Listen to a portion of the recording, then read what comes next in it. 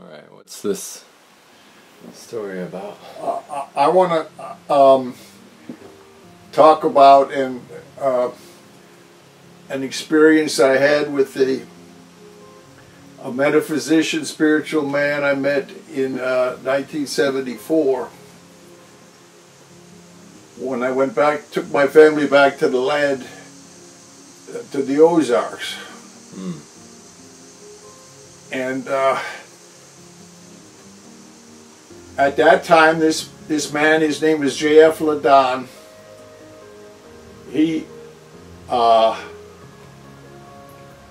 in the 1930s, early 1930s, him and his brother were living with the Hopis for several months, and they became trusted by the Hopis and accepted, and they were invited to a ceremony in the Kiva where it was a true Kiva, the way it was built. Mostly underground, and the door was facing the proper way and all that, and the moon energies was right for ceremony, and so there was 100 people in this kiva, and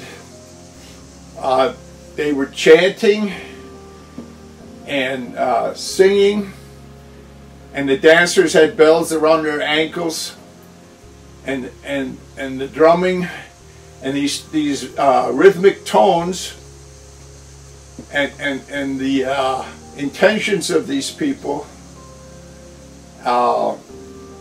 it became real intense with the tones and the chanting and the singing, and my friend, he looked around the room at one point and he saw that all 100 people, including himself, were a foot off the floor. Whoa. Yeah. He told me that was the most fantastic experience he's ever had. Wow. And I believe it. And it's a wonderful tale to me, that's showing what's possible with people when they get tuned into spirit in a loving way. That's what's possible. Beautiful things like that. And that's one of my Ishtadevas. What's an Ishtadeva?